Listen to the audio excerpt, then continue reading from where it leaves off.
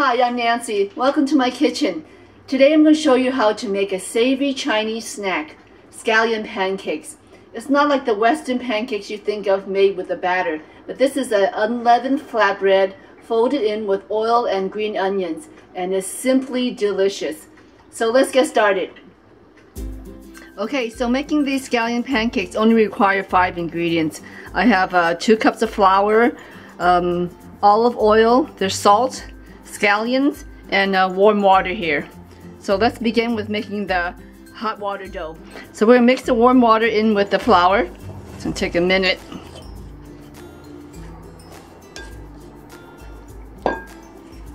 And what this does is the warm water cooks the dough a little bit, and it limits the gluten development, and it helps make the dough easy and smoother to work with.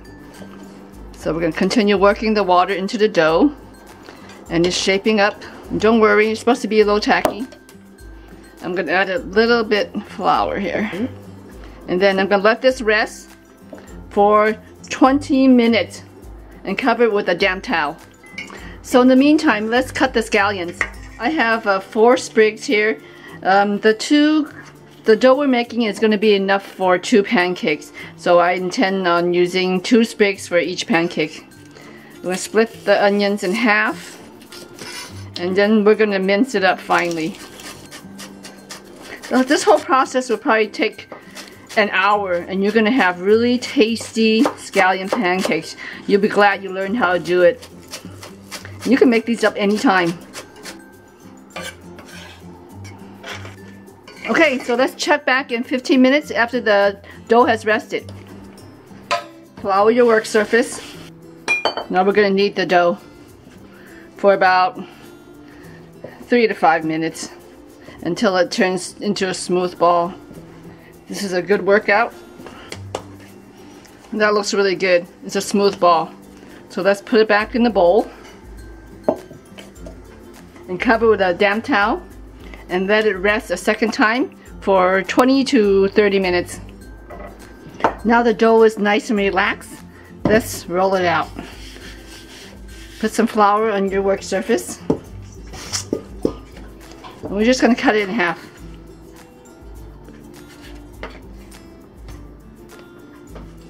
Cover the other half with the towel to keep it moist, not to dry out. So we're going to roll this out to maybe a 12-inch square. And this looks pretty good actually. So we're going to add, I'm using olive oil. You'll find some recipes they use sesame oil. I've tried that and I have a preference for olive oil. Plus, you know, I get to get my omega-3s. But you know, there's 2 pancakes, so I would encourage you to try one using olive oil and one using sesame seed oil and see which one you like better. Let's sprinkle some salt. We're going to add green onions, like lots of green onions. That looks pretty good.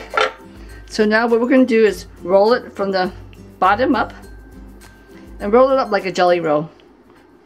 And it's going to roll fairly easy. The dough is really easy to work with. And then at the top, just flatten it out a little bit and pinch the ends to seal the oil and the onions. And now we're going to roll it up. It's like a snail shape. And so what we're trying to do is create layers similar to a croissant or a puff pastry. So the end here, we're going to tuck it underneath and flatten it with the palm of your hand. Add a little more flour. Now we're going to roll this out.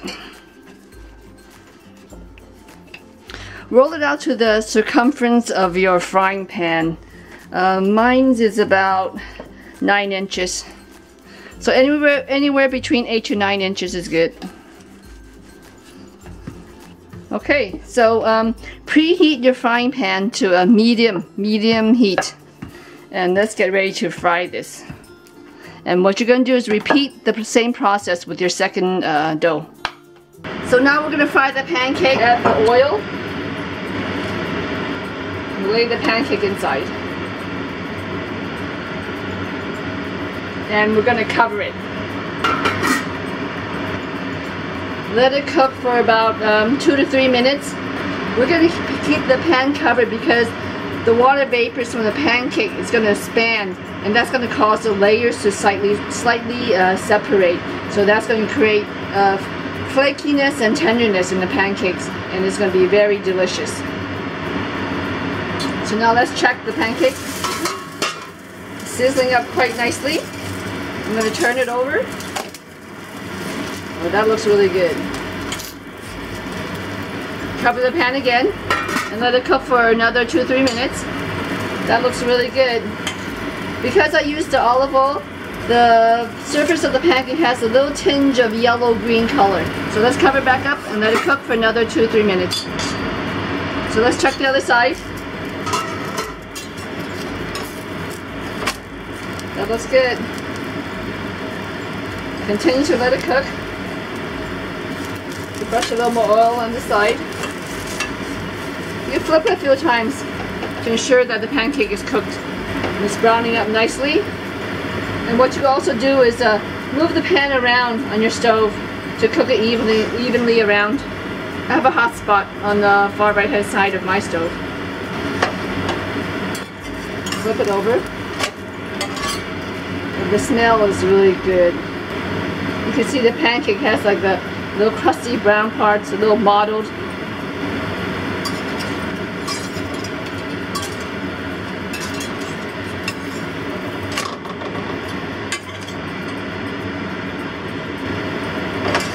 I think it just needs another minute.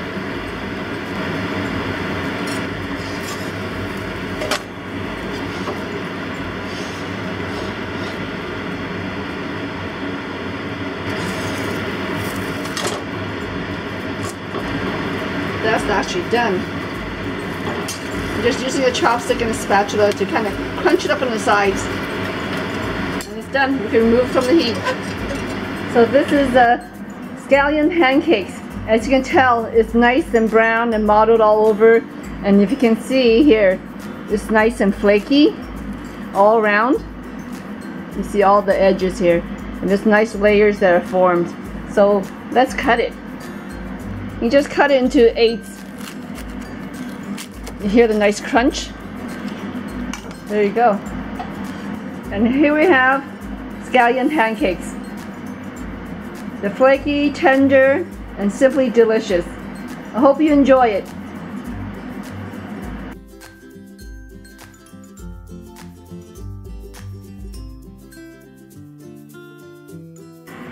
So let's see if Shadow likes it.